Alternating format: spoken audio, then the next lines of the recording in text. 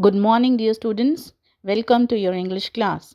Today we will start with part C of Unit 7. The name of the lesson is Children Speak Up. Yes, it is about a little girl who have moved the nation with her speech. This is Servan Suzuki, an activist and a writer who has been speaking out about social justice and environment issues.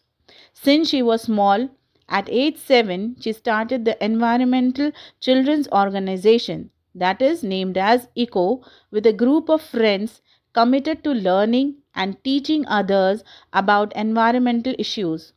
In 1992, with ECO, that is her organization, Servan Suzuki attended the Rio Earth Summit, where at the age of 12, she delivered a powerful speech that garnered worldwide attention.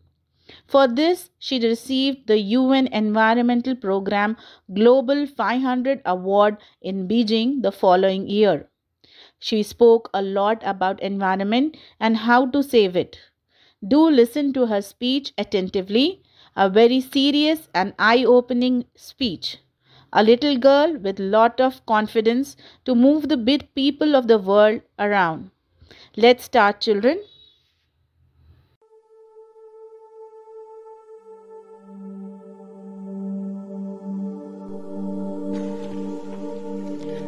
Hello, I'm Servan Suzuki speaking for ECHO, the Environmental Children's Organization. We're a group of 12 and 13-year-olds trying to make a difference. Vanessa Setti, Morgan Geisler, Michelle Quigg, and me. We've raised all the money to come here ourselves, to come 5,000 miles to tell you adults you must change your ways. Coming up here today, I have no hidden agenda. I am fighting for my future. Losing my future is not like losing an election or a few points on the stock market. I am here to speak for all generations to come. I am here to speak on behalf of the starving children around the world whose cries go unheard. I am here to speak for the countless animals dying across this planet because they have nowhere left to go. I am afraid to go out in the sun now because of the holes in our ozone. I am afraid to breathe the air because I don't know what chemicals are in it. I used to go fishing in Vancouver, my home, with my dad, until just a few years ago we found the fish full of cancers.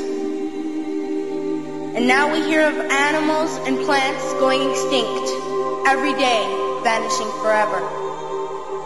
In my life, I have dreamt of seeing the great herds of wild animals, jungles and rainforests full of birds and butterflies. But now I wonder if they will even exist for my children to see. Did you have to worry of these things when you were my age?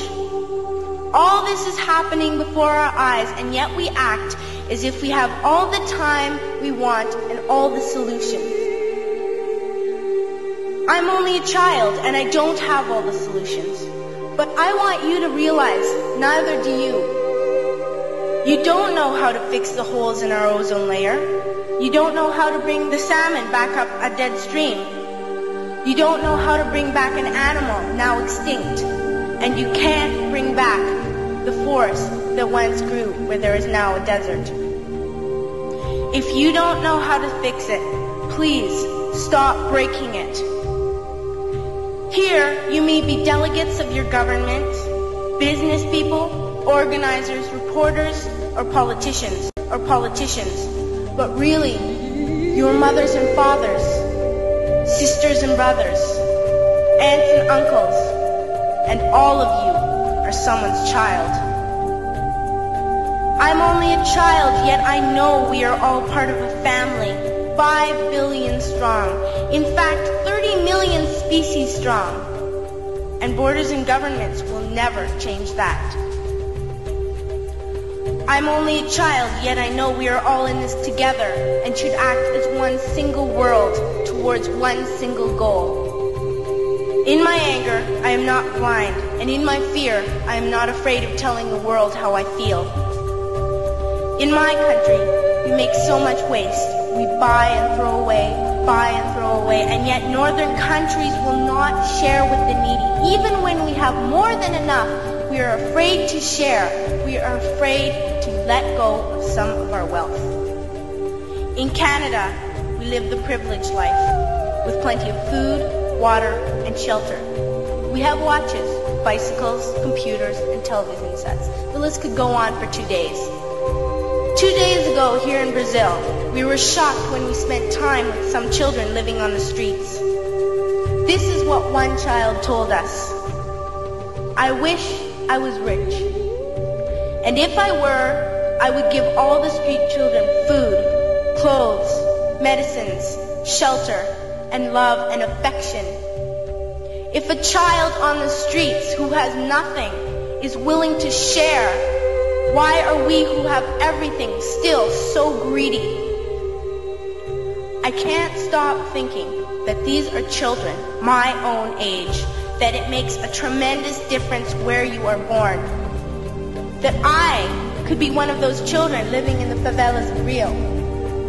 I could be a child starving in Somalia, or a victim of war in the Middle East, or a beggar in India. I am only a child, yet I know if all the money spent on war was spent on finding environmental answers, ending poverty, and finding treaties, what a wonderful place this earth would be. At school, even in kindergarten, you teach us how to behave in the world. You teach us not to fight with others, to work things out, to respect others, to clean up our mess, not to hurt other creatures, to share, not creatures, to share, not be greedy. Then why do you go out and do the things you tell us not to do? Do not forget why you are attending these conferences, who you're doing this for. We are your own children. You are deciding what kind of world we are growing up in. Parents should be able to comfort their children by saying, everything's going to be all right. It's not the end of the world, and we're doing the best we can. But I don't think you can say that to us anymore. Are we even on your list of priorities? My dad always says, you are what you do, not what you say. Well, what you do makes me cry at night. You grown-ups say you love us, but I challenge you, please, make your actions reflect your words. Thank you.